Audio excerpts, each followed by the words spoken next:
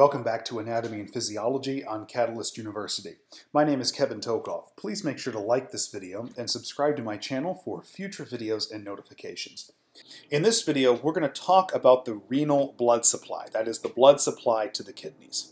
Alright, so here is one kidney right here. This is actually the patient's right kidney. Right? And hopefully we know at this point that there's going to be a renal artery that's going to be ultimately the blood vessel that supplies blood to the kidney, right? But we have microscopic pieces of the kidney. We talked about this in the previous video. We have individual nephrons. And so this renal artery is going to have to divide many, many times in order to get individual tiny blood vessels to each of those nephrons, okay? So again, the renal artery is going to enter the kidney through the hilum region or the hilus of the kidney. Now, that renal artery is going to divide into what we call segmental arteries. So if we look at this kidney right here, we see that the renal artery divides into these which are called segmental arteries. So what the segmental arteries more or less do after they branch from the renal artery is they really just take the blood up until pretty much you get around to the minor calyx region. Remember, we talked about that in the anatomy video.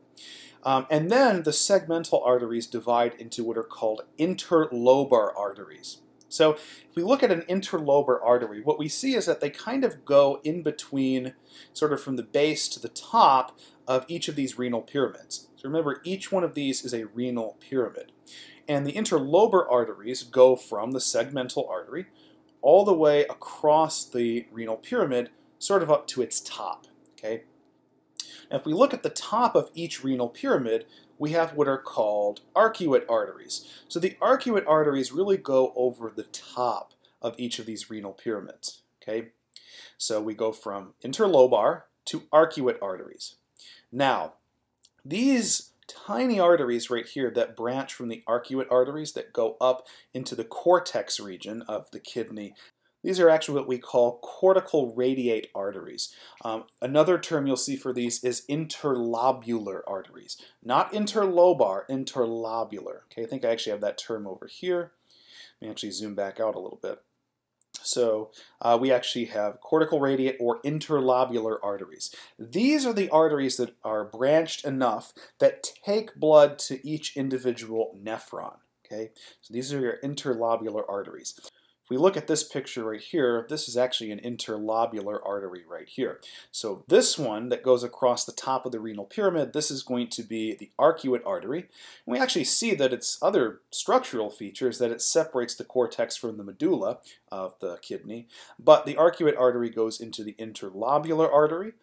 So each interlobular artery serves several nephrons, as you see here, and the part of the nephron it serves directly is what we call the glomerulus. Okay? That is the capillary network inside the corpuscle right here.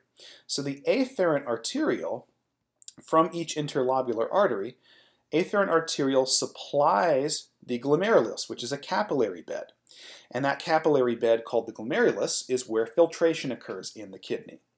But then that blood has to go somewhere, so it leaves the glomerulus or leaves the renal corpuscle via efferent arterioles. Okay?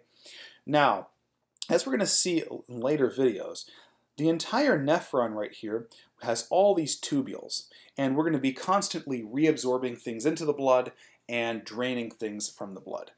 What we're going to see is that if we look at this loop right here called the loop of Henle, the loop of Henle is supplied by a network of blood vessels called the vasa recta. Okay? The other tubules, the proximal convoluted tubule and the distal convoluted tubule, and portions of the collecting ducts, these are actually supplied by peritubular capillaries. But in any case, the efferent arterioles are eventually going to turn into these two capillary beds, called the vasa recta, which supplies the loop of Henle, and the peritubular capillaries, which supply the PCT, DCT, and collecting ducts. Now, again, they serve two different parts of the nephron, but in any case, the peritubular capillaries and vasa recta are going to eventually merge back to form one common vein called the cortical radiate vein or the interlobular vein. Same thing. So again, when we're looking at the interlobular vein, we don't really see too much of it, but it's actually this blue vein right here. Okay, it's going to be draining those peritubular capillaries and the vasa recta, which are actually down here.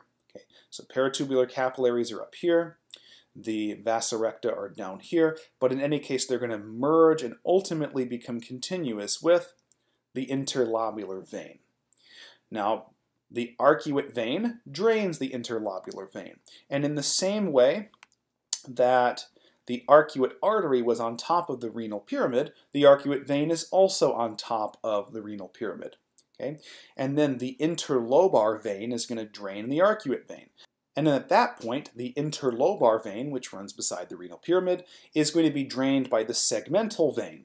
So the segmental vein basically goes from the base of the renal pyramid all the way through this sort of central region of the kidney, and eventually the segmental veins converge as the renal vein, which then is the major vein that drains the kidney. Okay? So what you can see here, at least with these first 5, there's an artery and vein for each, and they pretty much just repeat going backwards of each other. So you go from renal artery to segmental to interlobar to arcuate and then to interlobular. Of course, here you have all the afferent and efferent arterioles and so forth. But then you get back to interlobular vein, arcuate vein, interlobar vein, segmental vein, and then renal vein, which exits through the hilus and then ultimately just gets the blood back into the general circulation. Okay, so notice the parallel right here, except they run anti-parallel, I should say.